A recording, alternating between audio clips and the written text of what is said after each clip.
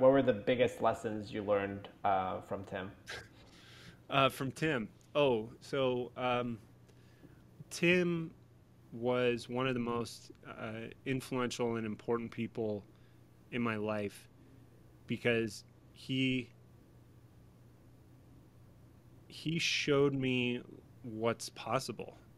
He gave me the room and the space and the opportunities to show me what I was capable of and that I could play with people like him. I thought I knew it and then I got to experience it. And so it's kind of a selfish answer in that regard, of like it gave me the opportunity to show myself what I was capable of. And he allowed me to play on that field. Hey, I'm Jeremy, and this is my podcast, Backstage Careers, where I interview the men and women who are working behind the scenes with some of the biggest entrepreneurs and creators out there. In today's episode, I talked to Charlie Hoehn, who's worked with a couple of influential people, including Ramit Sethi, Tucker Max, but most notably, he's worked with Tim Ferriss. He started as his assistant and then slowly built up to being his director of special projects back in the days where Tim was launching the 4 Hour Body. So he was pretty involved with that launch. It was a very special episode for me since Charlie is the guy who inspired me initially to embark on this journey of apprenticing for my mentors. And he wrote this book called Recession Proof Graduate, in which he documents how he landed a job with the people he's worked with. I read that book when I was a freshman in college, and that inspired me to go work for Tom Bilyeu and most recently Noah Kagan. So I'm really excited for you guys to hear his full story. As always, feel free to DM me on Instagram or Twitter. My handle is at Jeremy John Mary. And let's dive into the episode. All right, Charlie, welcome to the show. Thank you, Jeremy. Excited to be here. Yeah, excited to share your story. So, before getting into the nitty gritty details of how you ended up working with Tim Ferriss, Ramit Sethi, Tucker Max, can you give us a little context of where you were when you graduated college? What was the economic context, and what led you to start reaching out to people you look up to that you looked up to that you wanted to work with? Absolutely. So it was 2008, so not quite as bad as 2020, certainly, but it was the recession hit. And so when I got out of school, no one was really hiring. And, the internship that I'd done at this ad agency that had looked promising as a first job, all of a sudden they laid off a bunch of their staff. And so the advocates I had there were gone. And even if they were there, I wouldn't have gotten the job. And so I spent the next couple of months applying to over 100 jobs, and they didn't have one-click applications, right? So it was a lot of filling up forms and going through modifying your resume each time.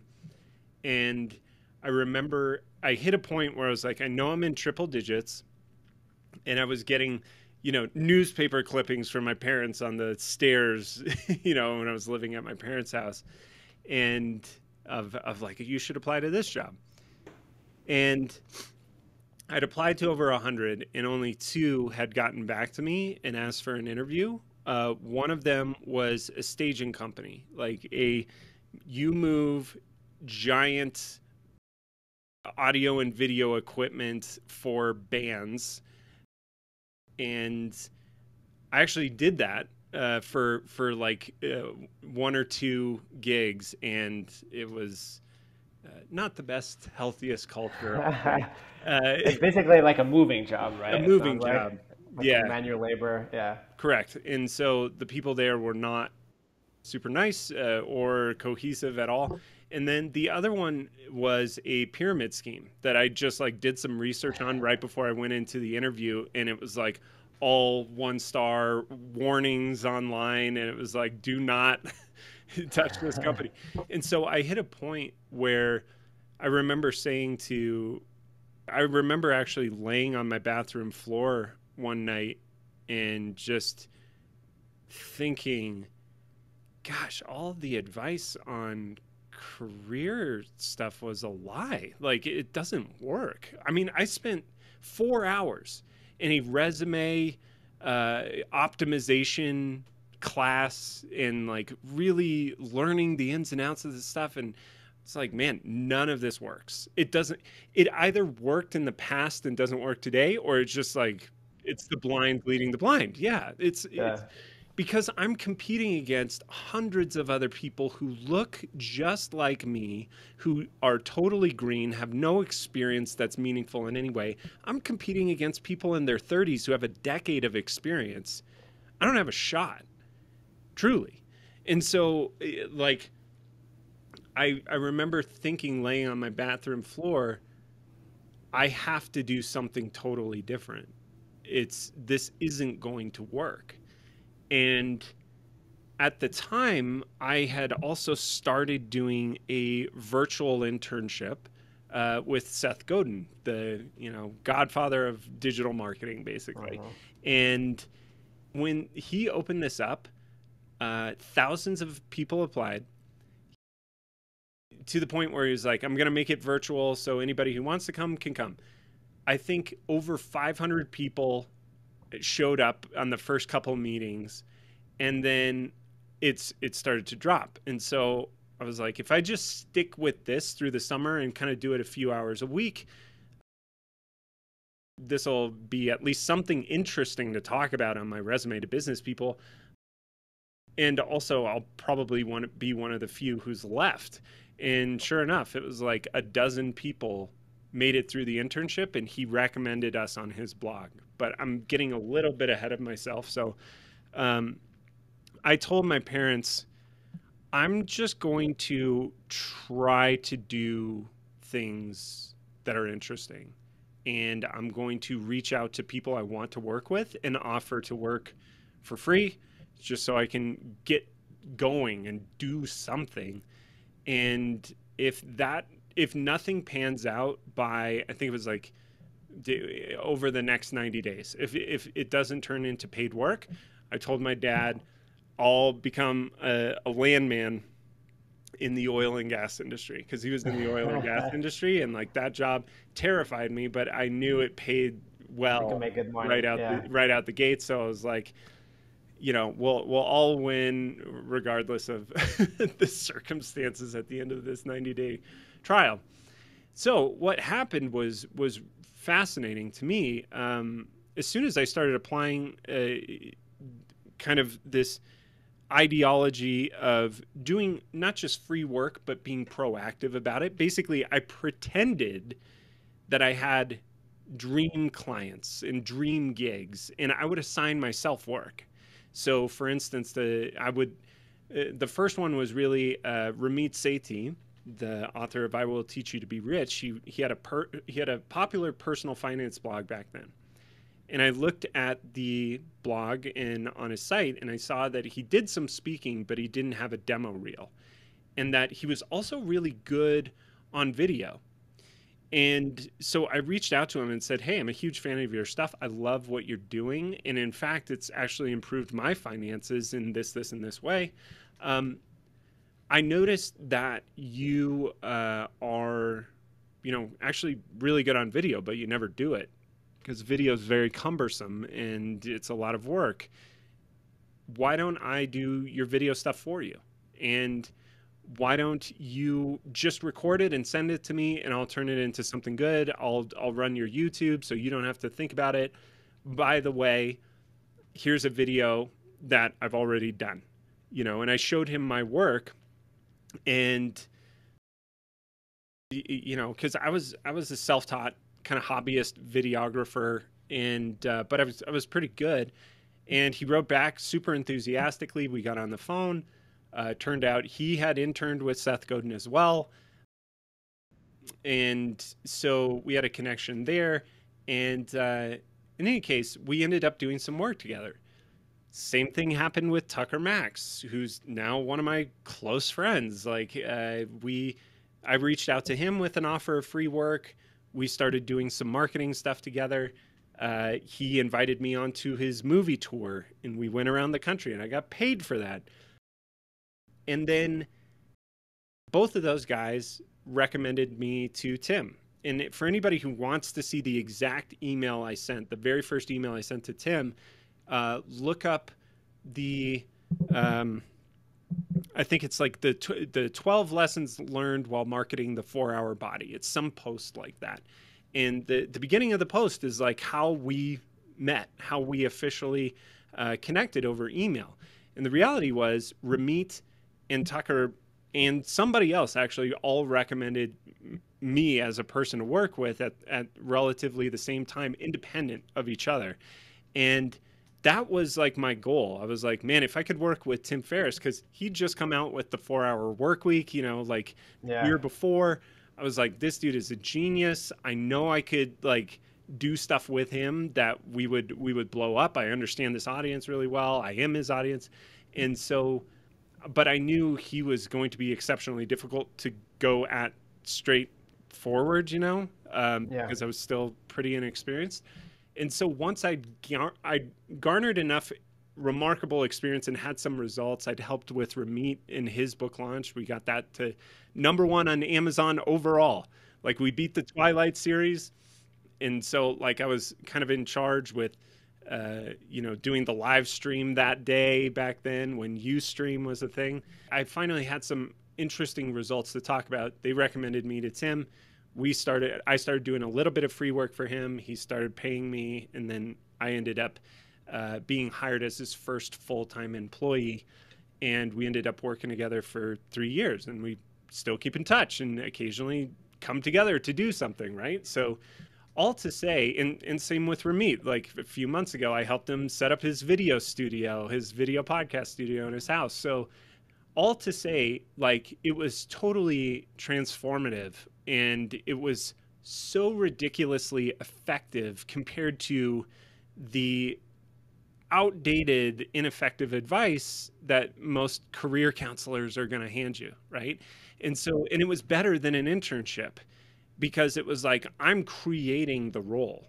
I'm not just being told, hey, go get coffee, kid, and you'll earn your way through the ranks someday. It was like, no, I'm assigning myself valuable work, and then I'm coming to them and saying, hey, can you give me the green light? Or I've already done it. And because of that, all of them wanted to work with me and wanted to continue working with me.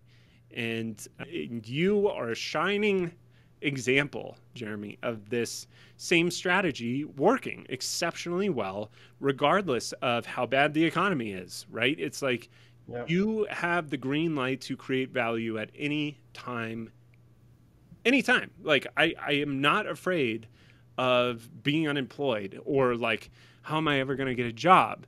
You know, making a certain amount of money, that's maybe a different story, right? But like to secure opportunities, to create opportunities for yourself is always accessible. And so that's, you know, I wrote that book in 2009. So that was 13 years ago, Recession Proof Graduate. I've had so many people reach out saying they implemented this strategy and it worked for them. And I can share some of those stories if you want, but I've been talking long enough, so I'll pause there. 100%. I mean, first of all, thanks for writing that book, because I mean that, like you mentioned, my path, like that's what inspired me back in, I don't know at what point I read it. I think towards the end of high school or beginning of college, and I read that and I was like, holy shit, like I had no concept that this was like possible, right? Then read your book, and I think there was 2 other people. I think Taylor Pearson, I'm not sure if you're familiar. The End of And Jobs, then, yeah, The End of Jobs. And then Ryan Holiday of kind of spoke about his apprenticeship with Robert Greene and stuff. And like those 3 pieces coming together, I was like, whoa, like this is what I want to do. So big thank you. And I'll put a link in the description. I recommend anyone that wants like a job, like working with someone they look up to read that book. And I actually I wanted to break down, you have 6 steps in that book. I want to break them down and then kind of reverse, like go back and like look at your path and kind of like how those steps apply to like your path. So totally. Yeah, so I've slightly updated those, by the way, to make them a little bit easier to kind of follow and implement at a high level. But yeah, let's do it. Okay. Do you mean in your, because I know you now it's available on Amazon as well. It used to be an ebook. Now you have it. Is that the updated version or? So what I ended up doing, Jeremy, was I ended up teaching it in workshops and group coaching settings and one-on-one. And Mm, so I took, the teachings from the book and made it a little bit more comprehensive, or like I shouldn't say comprehensive, thorough of hmm. what precisely you need to do. So the six steps is an acronym. It's stages. Okay. So showcase, target, audit, gift, execute, sell. And so, do you want me to kind of walk through each one of them? Please. Okay. Yeah, go for it. So the first step I think is you have to have a showcase of some sort. And this is the modern resume. The reason resumes don't work is because they're text.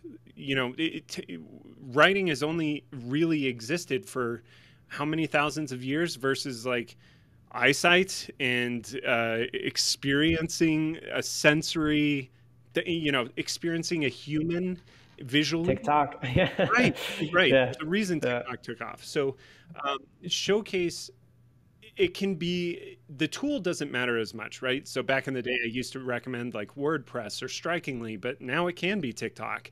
But you need to have something that captures your essence and your abilities and skills. Like you can't just list, I know Final Cut. It's like that means literally nothing to me. Yeah. You have Show, don't no tell. Yeah. idea what you mean by that. Show me, show me, show me. Don't tell. That's the fundamental flaw in resumes. They all look the same and they just tell. They don't actually show. Show. So that's on a high level, that's what a showcase is. Okay.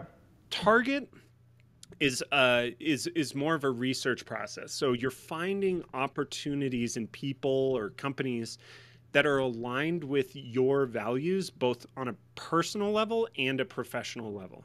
In other words, are they a culture fit for you and the type of person that not only who you are, but who you want to grow into?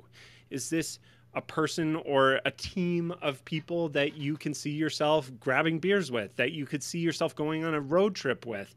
Is this also a team that is like, are they, depending on your risk tolerance, you might be gravitating to startups, or you might want to say, like, is money not a thing to them? Do they have millions of customers? Do they have a budget? Are they an annual, or I'm sorry, are they a publicly traded company that has annual reports that are accessible to me, that I can see where they are as a company, right? It totally depends on your personal and professional values. For me, it was like, I want to work with entrepreneurs. I want to work with people who are self-starters, who are really good at putting ideas out into the world and having them cascade through the population and make a positive impact and a positive change on those people and help them in their lives, right? And so that's why I gravitated to the people I did. Is like, they're highly effective communicators and storytellers that are able to give actionable recipes that improve people's lives. And so that was my personal thing. Audit is it's not like a tax term, but it's a thorough examination of everything that you can find online or in any other form of media about them, and writing down from a almost like a doctor's perspective, right? A doctor who's examining somebody's body, who they come in and they're like, "Hey doc, I got something wrong with me." You're looking for, "Hey, are there symptoms of things that could possibly be wrong here, or things that could be improved?" And like, anybody can do this. Anybody, a college graduate looking at SpaceX's website can do this. It's not. And I think what I've come across in this part of the process, this is where some people can get really hung up, is who am I?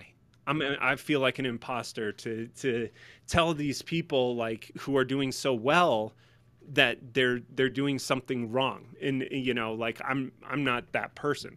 And I've also seen people butcher this part of the process, because they'll be like, oh, this person's website design is terrible, so I'm going to email them and tell them it's terrible, and then give them like a crude mock-up in Canva of how Yeah. they can improve it when I'm not a designer.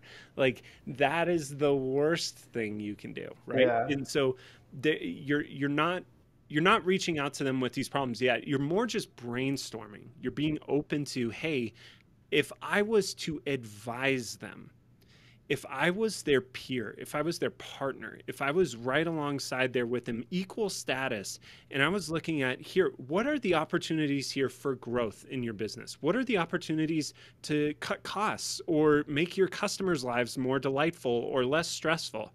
What are some ways that I could possibly, do I see anything that's potentially costing them a lot of time and money and energy? Okay, these are all areas where I can add value potentially. And you write down everything, right? Like, I'm not a web designer, but I would still write down that, even though I might not have an idea to fix it, right? So, 100%. so that's the audit phase, and the next part of the phase is really where like things get super fun and where you can really shine, which is the gift phase. So there's two parts to this phase. It's like you make the gift and then you give the gift. Now, there's a lot of caveats with making the gift. Number one is like you don't want to spend the next month of your life making a gift. Like, you can get in perfection mode and then spend weeks creating something that like gets totally lost in the shuffle, or they're like, terrible time to email me this, let me get back to you in 3 months or whatever.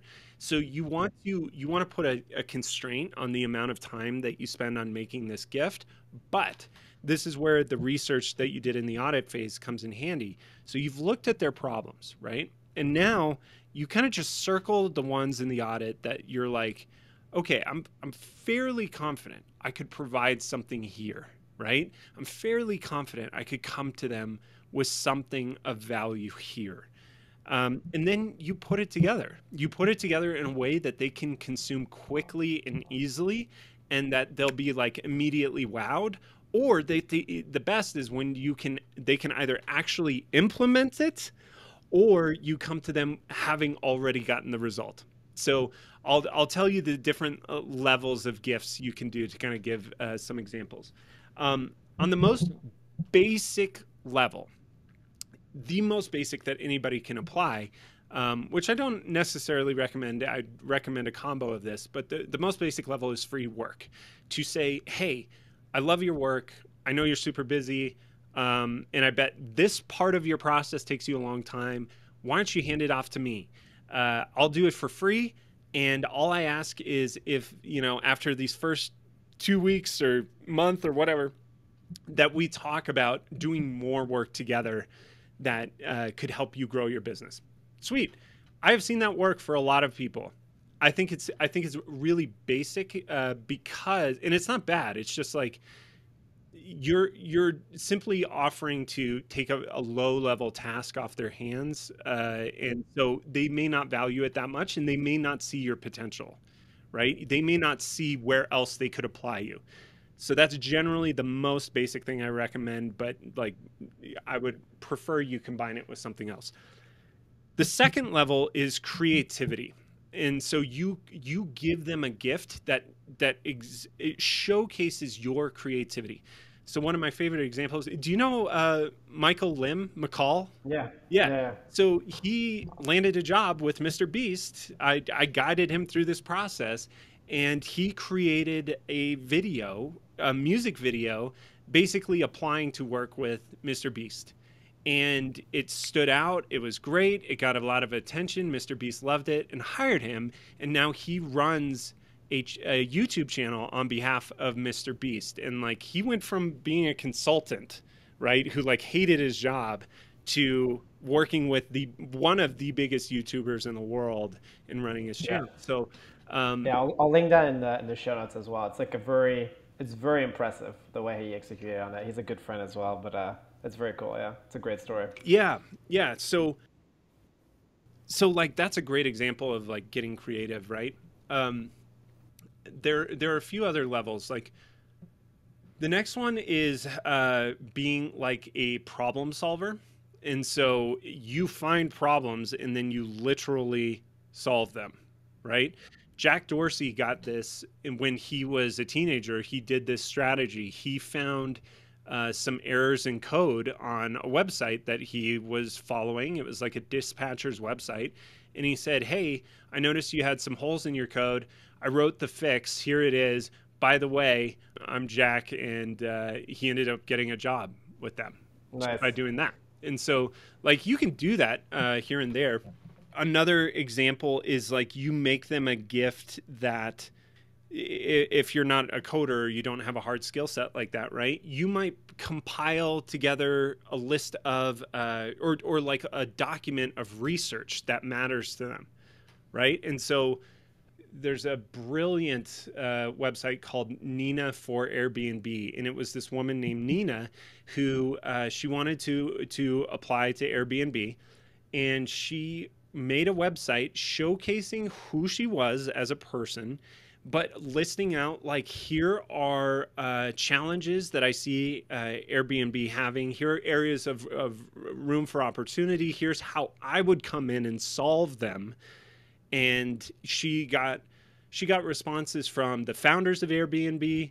She got over 200 job offer or like interview offers from companies like Google, like that she didn't even apply to because this application went viral. And it's like, think about that for a second, man. Like, do you want to apply to 200 jobs, blasting out your bullshit resume and BS cover letters, or do you want to spend a ton of time on your dream job or your dream opportunity Yeah. and really go for it? Like, sincerely, really put yourself out there and go for it. Because if you do, it's very likely the world is going to reward you in some way. And the interesting thing about that was she didn't get the job with Airbnb, Oh, she but did. Interesting. for whatever reason, but she would reach out to other companies and be like, "Hey, I'm the person who did this campaign. Mm. Do you want a That conversation?" was now like a portfolio element, kind of. Like, that was Exactly. part of the Exactly. showcase. So she Yeah. was able to leverage that. And so there's a problem solving element. I did this. This is what stood out with Tim when he decided, like, I want to work with this guy. I was reading through the comments on one of his blog posts and I was like, "Hey, I noticed a bunch of people said they wanted the audio for whatever you had posted." And so I went ahead, posted the audio to a site where it could be locally hosted. I gave him the embed code to embed in a player. I, took a screenshot. I was like, embed it here on the post and like, that'll be good. And he loved that because it's like, and I've heard from many people who are like, I just kept solving problems for people I wanted to work with until they hired me. And it's like, yeah, that works. Yep. And then the final level of gift giving, I think. So, do you know Ryan Graves? No, haven't heard the He name. was the former CEO of Uber, Okay. and he told me the story where he wanted to work for Foursquare, but he was like in, I don't know, Wisconsin or Chicago or something, and he was like all excited about Silicon Valley. So he went door to door or business to business and set up Foursquare accounts for 20 of them. And he onboarded them, showed them how to use it and everything. And then he asked them all to email the CEO of Foursquare on the same day and thank them for Foursquare and say, "Hey, Ryan Graves set us up." And he got a job there, shockingly. And That's so, awesome. like, if you are able to act effectively as a salesperson who grows the company without damaging that person's brand, you're in. And like, I know another guy who got a job with this author. He became such a fan of his book, he went out and closed PayPal as a client for him, and like without even asking for anything.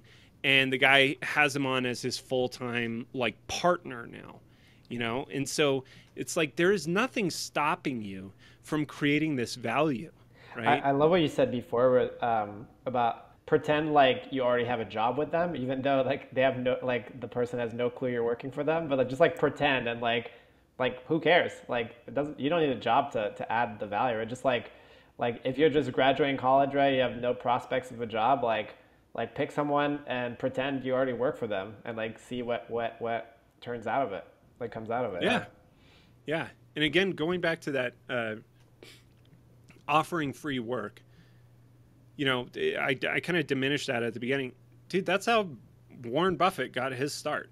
That's how he was able to work with Benjamin Graham. Yeah. And he makes the joke that he's like, I offered to work for him for free. He said I was overpriced, which is a great joke because Yeah. it's like, you are actually overpriced because it's costing him a lot to train you and get you up to a level of proficiency Yeah. to legitimize working with such an expert, right? But I've got a million stories like that. I think my favorite one is Boss Ording, who got hired by Steve Jobs. He came into Apple and the interview went terribly. Like he walked out dejected, being like, I just totally blew that. He happens to see Steve Jobs in the hallway. And he's like, Steve, I just wanted to show you something. He opens up his laptop and he's like, I made this because I think you should do this for Apple. And it was the magnifying glass, the applications. When you put your mouse over the applications, it makes it magnified, right? That effect was created by him. That was his application. Steve Jobs said, my God, and hired him on the spot. Wow. And so it's like, that's the importance of like showing, The showcase, like there's nothing stopping you from coming in and like you will blow every applicant out of the water. I've talked to multiple HR experts and they're like, no one does this strategy and the people who do always get the job. And so, I linger on gift because it's such an important one, but the gift giving part of the process is where you really have to finesse it, right? This is where like you have to expect there is a chance they may not see this. It'll slip through the cracks. They're very busy. They're in the middle of funding, whatever. But the way that I always advocate, if you're personable on video and you look, professional and you're smiling and you can communicate your body language well, send them a 1-minute video. Say, I just wanted to send you this message and say how much I love what you're doing. Here's how it affected me. Right there, you've established some rapport, like they trust you and they want to hear the rest of the message. I wanted to say, I noticed that you might need some help with fill in the blank. Well, I actually took some time and put together this report or whatever. I put together this thing that I think may be of use to you. I'd love for you to check it out. And if it's of interest, I have some more ideas on how we could work together and grow your business together. And so take a look. If it's of interest, my calendar, you can set up a call with me at my calendar link below. Either way, just wanted to tell you how much I appreciate you. Out. 60 seconds tops, right? Like, and no one receives video messages yet. I think there will come a day where there's video email, but it's not here. So it stands out. It's very personable. You make it easy for them to contact you, and you give them a ton of value. Like, you will stand out.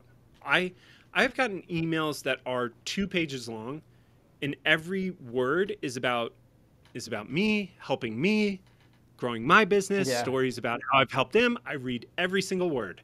If I get an email that's a paragraph long, that's just irrelevant, that I don't care about, that it's all about them, it's like, yeah, that's going to get ignored. And that's the problem with job applications. It's all about them, nothing about the person they're trying to connect with. Yeah, I actually did exactly this, the video component, where I created a website this was when I was trying to work with Tom Bilyeu at Impact Theory. I created a website. I want to work for impacttheory.com. And I did exactly that. Like the homepage was just like the video, 1 minute, like you said, just like pitching Tom and like the entire team on how the contact had impacted me. And then what I saw, like where my skills were and like what I thought I could help them with. And then like there's a couple different pages. On that page was like demonstrating like, here are social media assets I put together for you guys. Here are like some lead magnets I think you guys could include like on the YouTube videos and stuff. And that's ultimately what got me the job. So it works. Yeah, man, and like as long as it's not totally gimmicky, Yeah. it can work really well. We had somebody apply to Scribe.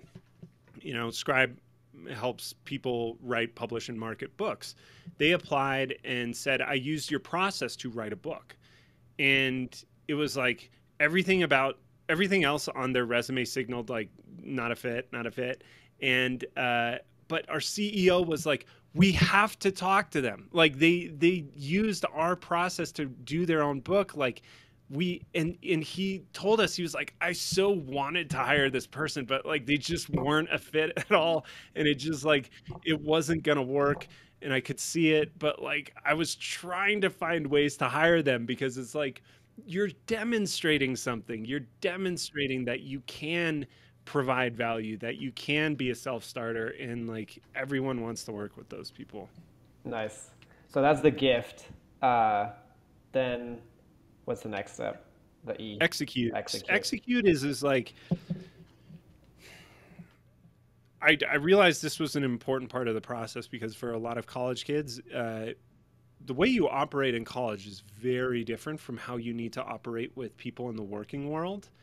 And you have to have certain levels of professionalism, systems, deadline abilities, like hitting deadlines, level of quality, how you communicate through email, like all these things don't get taught in college, or they're not really, you don't understand how to communicate and operate with a busy, successful person.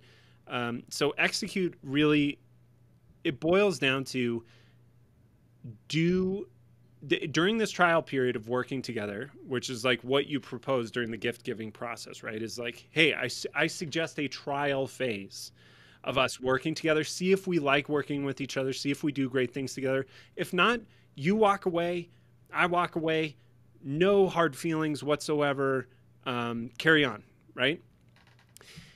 During the execute phase, you've secured that trial period. And so during the execute phase, you basically wow them. You execute, you get everything done, and you're continually coming to them with another round of ideas, right? Once you've completed what you've wanted, because they're not going to come up with those things for you usually. Sometimes they will. And so, but like you're getting to know them during that process. You basically Getting over deliver, basically. I would like people like to say you under deliver or over deliver. I think it's just like deliver what you say you're gonna do, and do it on time and like get them results, Mhm. right? Like over delivering, I think people can get caught up in like, oh, it's got to be 10 times better, or like it's got to really be super polished, and it's like you just got to get results, like good results, and do excellent work. Um, and so execute is just about getting things done, getting results. And like an example of this is, my very first paid assignment with Tim was to set up this movie theater event he was hosting. And at the time, I had terrible cell phone reception, and I was so nervous that like I was just like, yeah, I heard everything. I got everything. But like I'd missed like every third word. So I missed like these critical details. And I sent him, here it is, finished. And he called me and he was like, respectfully, what the hell is this? And I was like, oh man, I'm so sorry. And I hustled to still get it done on time and do it right and like everything. And it's like, that's what I mean. It's like do the thing that they expect you to do it well, and get the result, and so that you can continue working together. Because if like I had a great example today. I was supposed to interview this guy. He didn't even show up to the interview. He didn't respond to texts or emails and he's like amazing at what he does. He was number one on our list, and so it's like be the person you said you were gonna be. Yeah, 100%. Okay, cool. I like that. And then the last one, S. Sell. Sell is, it's transitioning into a paid work arrangement of some sort. And all of these situations are handled differently. Like I remember specifically with Michael, in helping him with Mr. Beast, was he was like, I don't really know how to negotiate this. Like, I don't know what my value is. I don't know what he's willing to pay. And so I just kind of guided him through, like, here's how to have a conversation with somebody and like to practice it, right?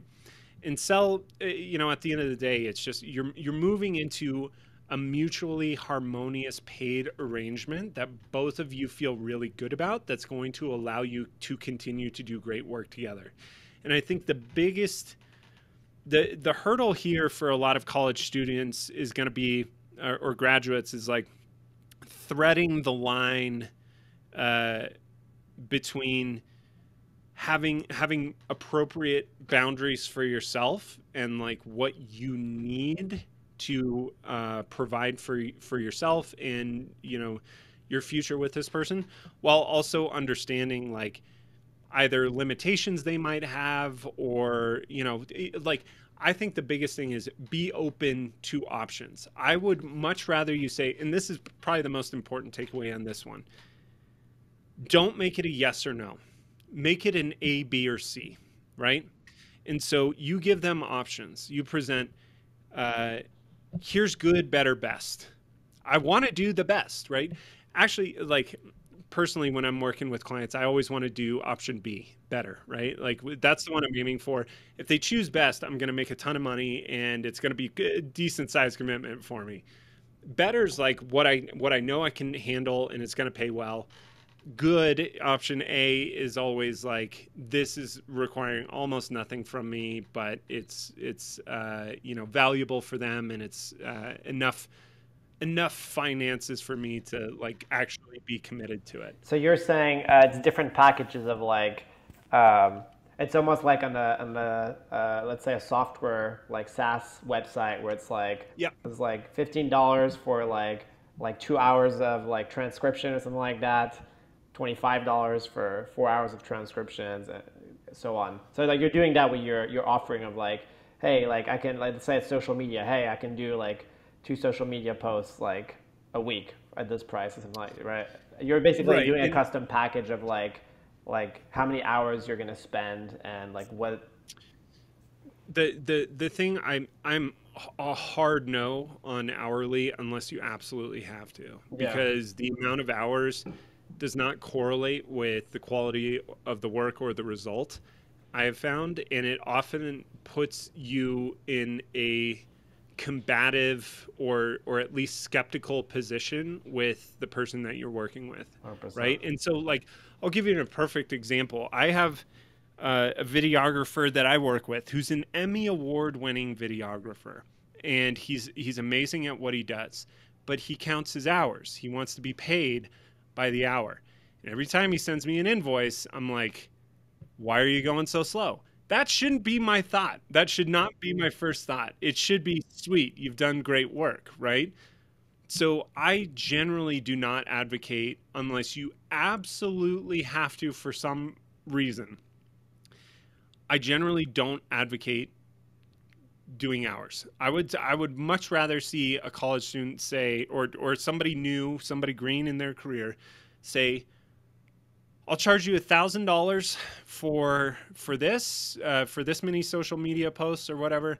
I'll charge you $2,500 for this many, and I'll charge you $5,000 for this many. And maybe it's a monthly arrangement or a contract, and it's like, you're doing $1,000 a month or $500 a month, whatever is comfortable for you and is going to be good.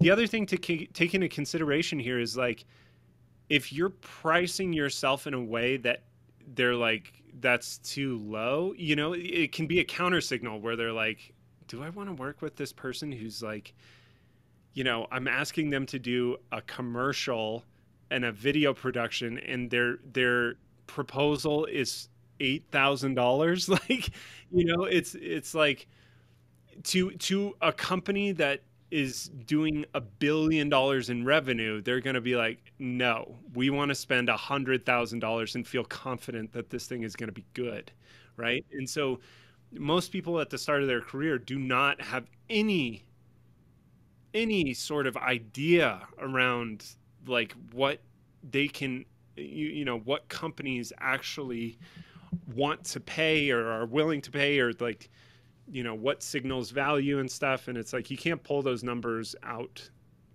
of nowhere. You have to do some research and figure out like what are you confident about, what do you feel good about, and what are they going to feel good about. And then then it gets into this whole separate discussion of like negotiation, and I have my own personal thoughts on this, and I know others do too. So but yeah, that's the gist of it. Interesting. Yeah, I've never actually heard of the package approach. It's very interesting. Kind of like instead of just like, what's your salary? It's like, hey, like you're coming almost as a business, right? Like you're coming and you're like offering like, hey, here are the different tiers of like what, like how involved we can be, which I love. Okay, so we've got the stages, which I love the acronym. So going back to your story, so I want to start with Tucker Max. I think you had like you kind of went on his movie tour. How did you get that job? Like, what was your outreach like? What was your gift, or if there was one at the time? Like, how did you get the gig? So with Tucker, it was really crazy because I reached out to him and was like, hey, I saw, I had confidence after doing stuff with Ramit and Seth. So I was like, I got a little wind behind my back now. And so I was like, hey, I see you're doing a movie. And if you ever need marketing help, my outreach was frankly not that great. What helped me was, and I offered to do video or marketing for him to help with promoting his movie. He reached back out and he was like, hey, it took me a second to recognize you're the guy from Hoehn's Musings, which was the name of my blog at the time.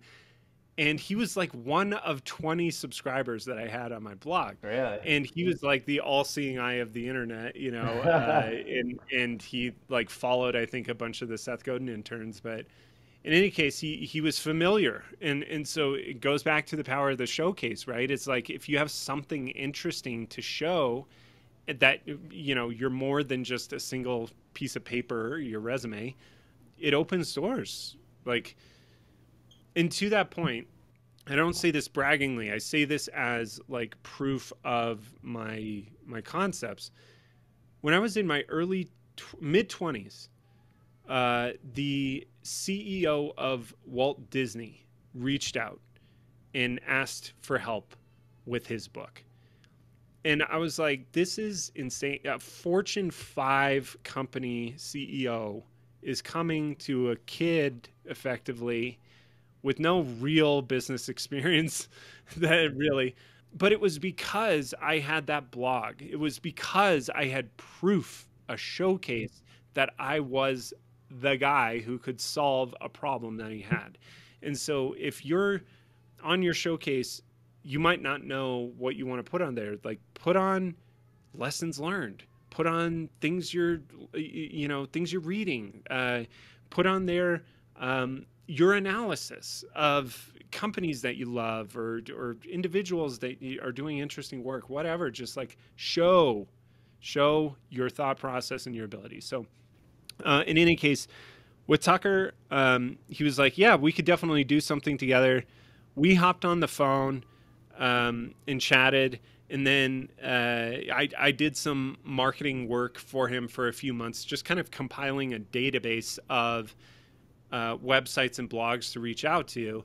And then he flew me out to LA and kind of broke down.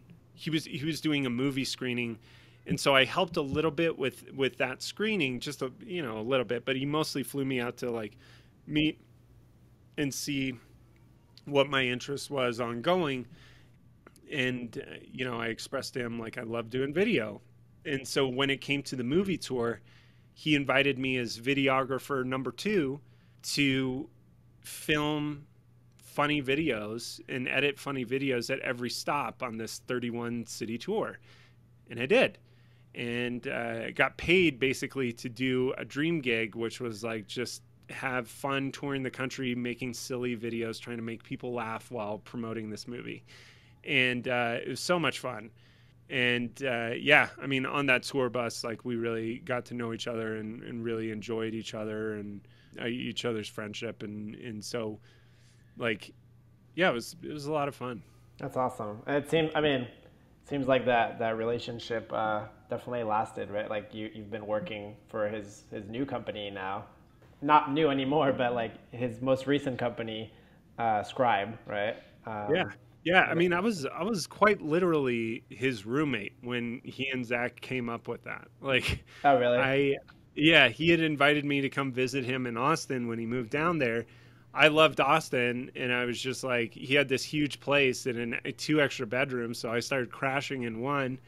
And before we knew it, like it'd been like a year, and then I decided to get my own apartment. But like I remember him coming up with that with Zach, and also I was helping him with his business too. You know, he had written a book called Mate, and was doing a podcast called Mating Grounds. Uh-huh. He interviewed me a couple times for that, and then we came up with this concept called Helping Joe, which was just like helping a real normal guy named Joe with his dating life and then his career. And that show blew up. That I think it got 10 million listens or something, which is a lot for a podcast. So, in any case, yeah, I came on board at Scribe when he handed off the reins as CEO. I was like, I love you, Tucker. I can't work with you if you're the CEO of this company. Like, you know, and so once he got out of that role, like I came on board, and yeah, he's been a wonderful, wonderful friend. Easily, I think the most generous person I've ever met in my life. And it's funny, I get emails, or I've gotten emails or Facebook messages from friends or whatever, being like, in my wife's friends have been like, why is Charlie friends with Tucker Max? Because his branding on his books. But it's like, well, I got to know him as a A real person, person, yeah. and you know, it's like he's more than, you know, poop jokes and hooking up stories. Like he's a fully realized person, and so Yeah. Those books were yeah, also like 20 years ago, right? right, That helps as probably well. more than that. Yeah, Yeah. maybe. So okay, so the Tucker thing came after you working with Ramit. 'Kay, it seems like with Hmm. Ramit you worked together, or probably during, right? With Ramit you worked together for like 2 years, it seems like, or a year and a half. Uh, Ramit, we did a bunch of stuff. It was like, first it was a bunch of video stuff, and then I would come to help. He asked if he could kind of come up with a marketing plan for his book, and we came together and had a lot of similar ideas and combined our best ideas. And then he was like, you know, can you help me market this thing? And so I did. And you know, as I said, like the book crushed. Like that day, it hit number one overall, which is not an easy feat when what 500,000 books per year get published now. And so we did super well. I remember we flew out to meet up with Gary Vaynerchuk in New York, and just like meet with him and kind of guide him through, because his first book was coming out, Crush It, Wow. and we just kind of shared what worked for What you us guys did, for like 20 minutes, and then the next 3 hours Gary shared with us what he was going to do. And yeah. at the time I Classic. was like, what the hell is this? Like, do we need to be here for this? Like, I feel like he's got this. Little did I know that he was gonna go on to, you know, be who he is today. Or I guess I did know. I should have Yeah, known. that's funny. So, Yeah. what I guess what did Ramit see in you at the time that made him wanna bring you on to help with the book, right? Because it doesn't seem like you had like a massive experience in like the book publishing industry either, right? No, I mean, I knew marketing principles Uh-huh. really. I knew a lot, and a lot of it, like I think marketing ultimately comes down to like, can you make something that delights you, that gets you excited? And if so, like, go find the people who are like you, and Hmm. they'll get excited too, and they'll want it too. And I think everything else kind of over complicates it.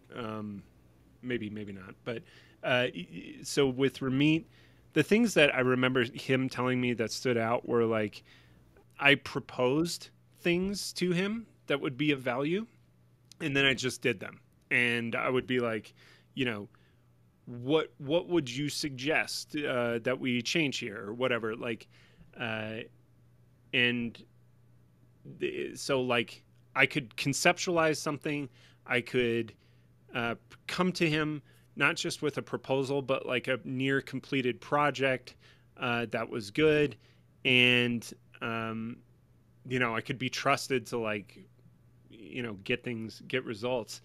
And it reminds me of like the story of Thomas Jefferson, who, when he wanted to get stuff passed by other senators or whatever, he would create the plan. He would come up with the entire plan himself. When they would be like, we're going to meet tomorrow and we're going to have a plan, we're going to create the plan together, he would just create the plan, and then he would give them the illusion of control by being like, should we do this or this on this part? And they'd be like, oh, we should definitely do this.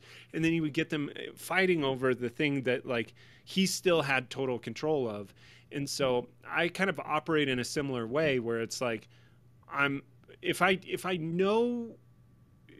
I know like this is a good idea, if I know it's going to help us, if I know there's not going to be any pushback, I'm usually just going to do it, or like get it to a minimum viable stage that I'll get the green light and continue forward with it. So it's assertiveness, proactiveness, and like um, I know attention to detail mattered to him too, where he would like tell me something was good enough, and I'd be like, but is it? And I'd make it even better. Yeah, Nice. Cool. Yeah, it seems like basically solving problems for him, right? yeah. Um, Yeah. Well, I'll tell you, this is another thing, Jeremy. And like, this is not something I would have said even a couple years ago, because it's not something I would say about myself. But I've gotten this feedback enough times that I'm like, okay, this is true. And it's something I didn't account for. I'm fun to work with. mhm. Like, I'm a nice person. Yeah. I'm normal. I'm not going to bring you down. I'm not going to like, I'm not a negative energy force. Yeah. I'm not going to hoist my bullshit on you. I'm not going to ask a lot of you. I'm a giver. And so that can also hurt me too, giving too much and not asking or receiving. But like in general, people say they really enjoy the process of working with me beyond the results. It's like the journey together is enjoyable. That's a great So I point, think that actually. matters a lot. Yeah, like I think it probably like how you make the person who you work with feel like probably has a Yeah. huge impact on like whether they want to keep working with you. It's like It surprise. might be the Yeah. biggest thing, Yeah. man. Like honestly, it matters to do great work and to get results, but like I mean, I know that Noah keeps you around because he's like, oh, I just like Jeremy. Yeah. And even though Jeremy, gets awesome results and stuff, like he wouldn't work with you if you were just like a drag. Like, I mean, going back to like interviewing people today, there are people who are skilled who I talk to them and I'm like, and I just, as I'm thinking about, should we hire this person? I'm like, I just didn't like enjoy that interaction. Yeah. It didn't feel good to talk to that person. And so that's a huge thing, Yeah. huge thing. And that can be coached, but it's like if you don't have awareness of that, um, you got to get it fixed. Yeah. No, for sure. Any before we get into Tim stuff, any big lessons you learned from working with Ramit? It's less like work lessons that I learn from these guys, and in more like character traits that I admire, that I'm like that I tend to apply to my life. Ramit was really the one who kind of guided me on, hey, if you want to reach out to Tim, like do it like this. He even gave me guidance on. I told him, I was like, oh, Seth Godin's going to post our blog posts, or I'm sorry, our visual resumes to his blog, and I ran some ideas by him, and he's like, do this, this, and this, and I got feedback on mine that mine was like the it's just stood apart. Um, Hmm. but like the thing that I've really admired about Ramit is like he continues to level up in the ways that he really matters. Like he is the definition to me of both a growth mindset and also like he has this relentlessly long-term vision, right? You think about it, it is not easy to talk about uh, money Yeah. for close to, 15 years, Wow. right? Yeah. Maybe longer. And he's been saying the same message. He's been beating the drum, boom, boom, boom, same stuff. But he finds new ways to say it, right? And I'm sure he would take offense, right? He's Charlie. I've created new products and all this stuff. I've expanded my, and he's right. And I don't take anything away from that. But like, if you look at the quality of his work, it has progressed, and like he has grown into the CEO he wants to be of his company, and like, um, I would argue he puts out some of the best online courses in the world, Yeah. and did like he was maybe at the forefront for a while, like the best.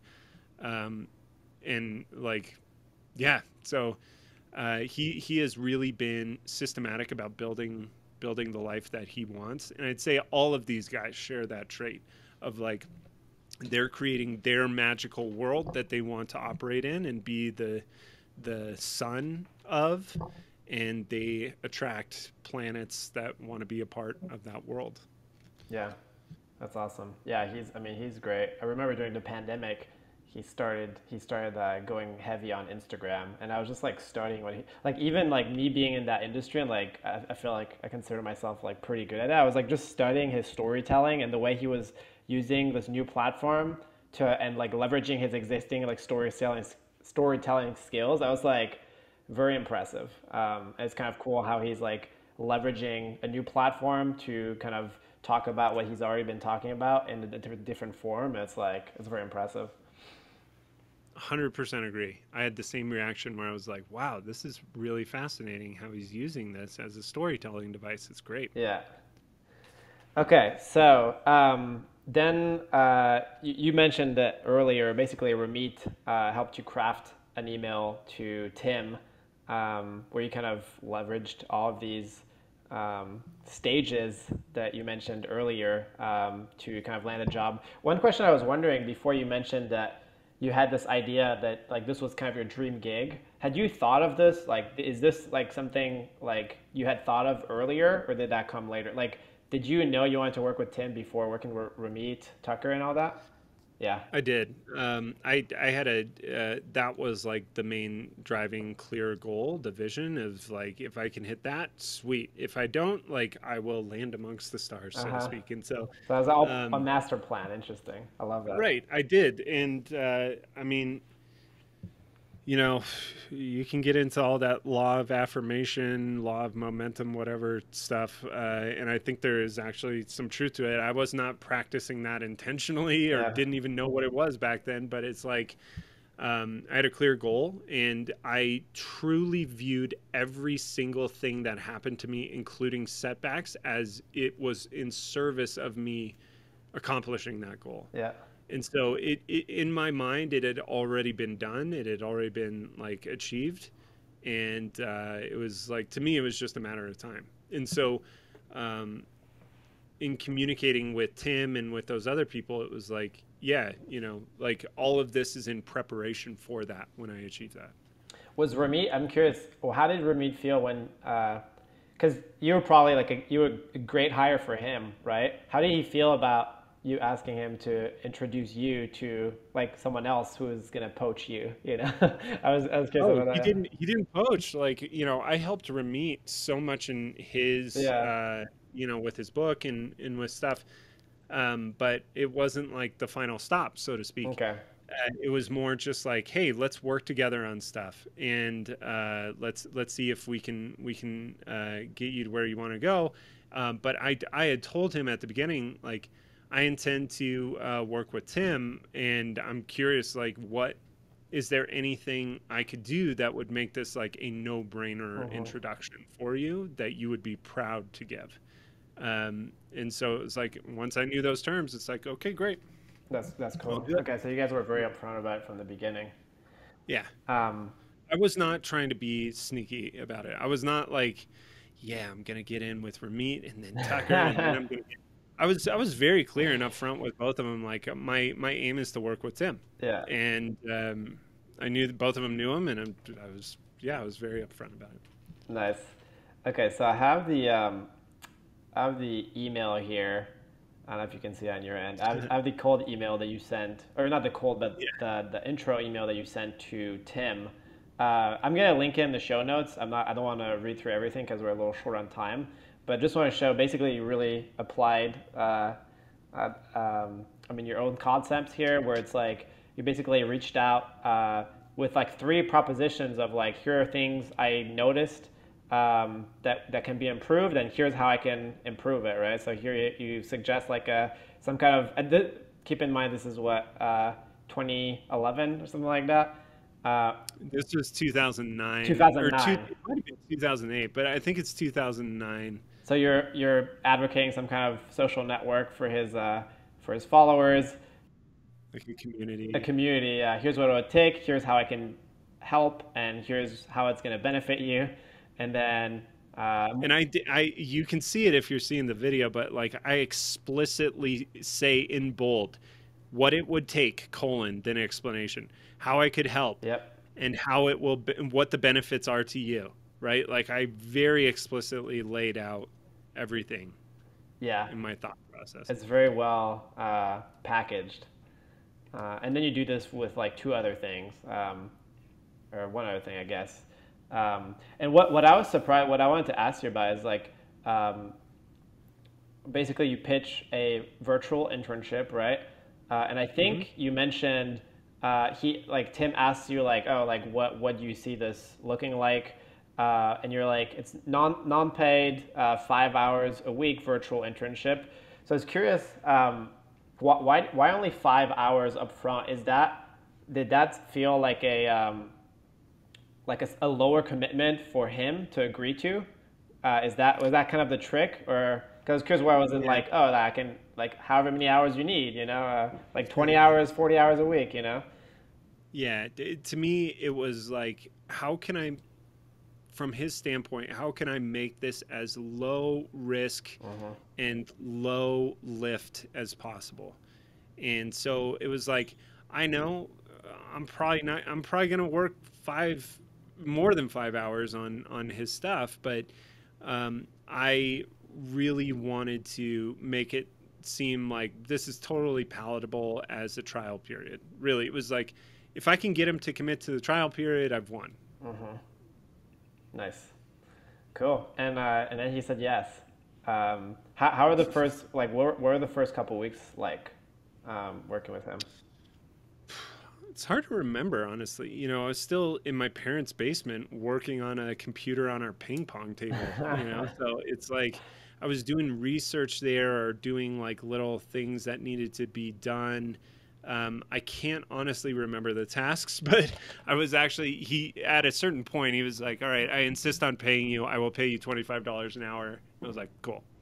But yeah, I truly don't recall. Yeah. I don't remember what the initial things were. They were relatively menial assignments, but like I'll give you an example. One that I can recall is like, hey, I just did a contest over 100 people signed up or like did entries.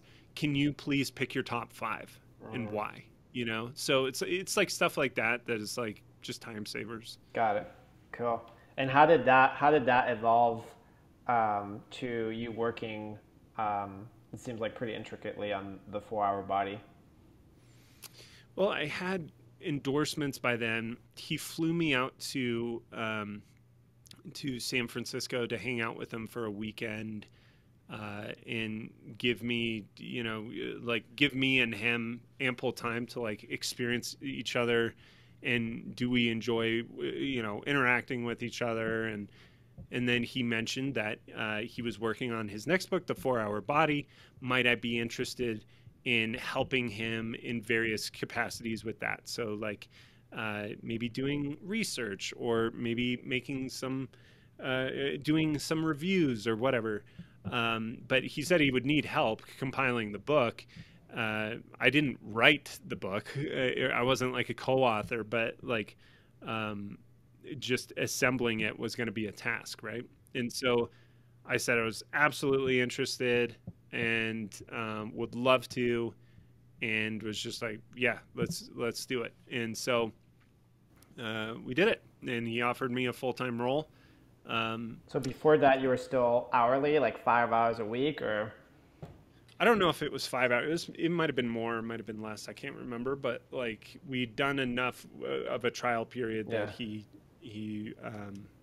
was impressed enough. I would say. I wouldn't say probably impressed, but it was, You could execute. I could hold my own at some level. Yeah. Yeah, interesting. And how? Okay, so you have like this trip with him. Were you guys in person then, or was that still remote? Do you move to San Francisco, or? It was remote. I just went out there for the weekend and hung out, and it was really cool. It was really, really amazing experience. But I didn't move out there until like, I think 2010. I want to say might have been, no, yeah, like 2010. Nice.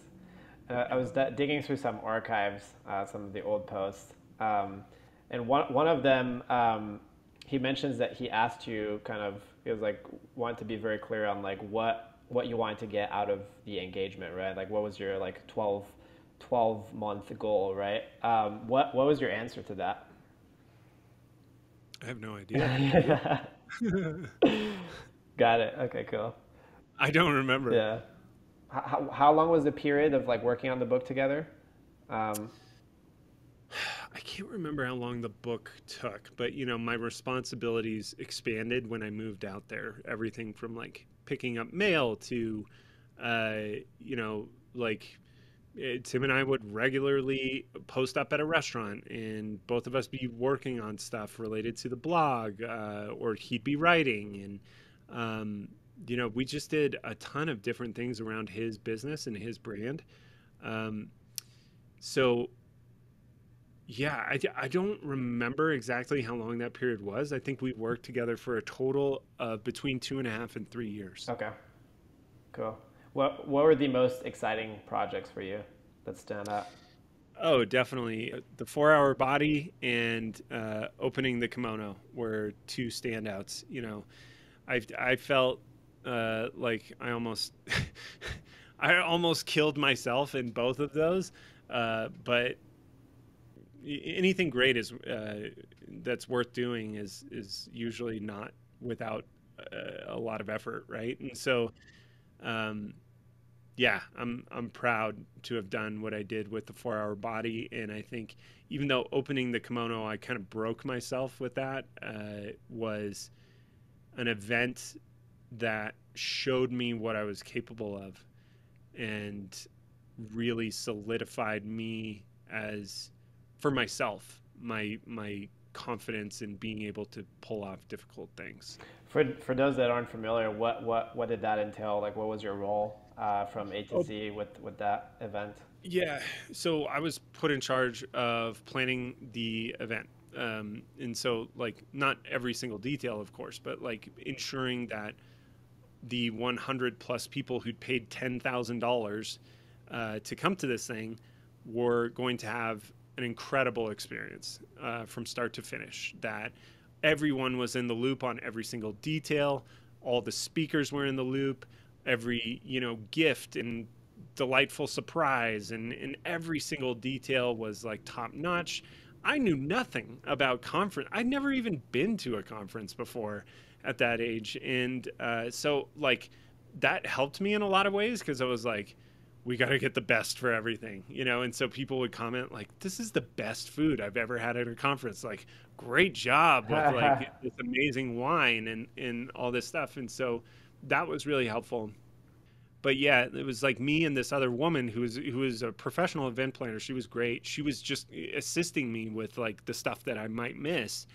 And James Altucher, when I talked to him about this, he was like, wait, so is there a reason you didn't just like hire the hotel to like organize all the event details? And I was like, James, I didn't even know you could do that. Like, I didn't know I was put in charge of this thing. So I thought I had to figure out every single detail. And so, when things went wrong, which something went wrong on the first night, like I was able to, gracefully like figure it out, make everybody happy. I just like, I didn't panic. Tim had done a really like masterful job of escalating my responsibilities up to before that point. So like he kept stretching me. He was really a great teacher in that regard. He's like helping me grow into this person that I'd said I wanted to be. But yeah, unfortunately, I did break myself in that process. So what After what do you mean by that for people that aren't familiar with the story? I took the highest level of nootropics that you can take, brain drug called modafinil, for 4 days in a row. It's prescribed to people with narcolepsy and military fighter pilots to keep them awake on multi-day missions. And I slept a total of 6 hours over the course of 4 days. And people gave me a standing ovation at the end. They were like, this guy's freaking amazing. Like I heard the phrase like, where can I get a Charlie? Like probably 10 times. And so it was like weirdly validating. It was kind of disorienting, but I had done that in secret, like I was like paranoid that things would fall apart if I wasn't like totally on top of stuff, and sleep seemed to be the thing that would get in my way. Good short-term decision, terrible long-term decision, but that's a story for another day, Jeremy. That's all in my other book, Play It Away.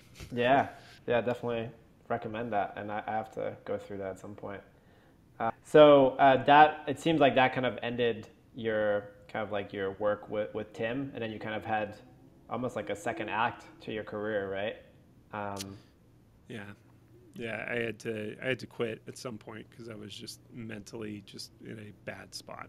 yeah, it seems like that. I guess you solving that problem for yourself of like, hey, like how do I make work more sustainable led to your next book, right? It was more, I had to write the book because it was answers that I was desperately searching for at the time. Healthcare professionals were of no use. Other books were of no use.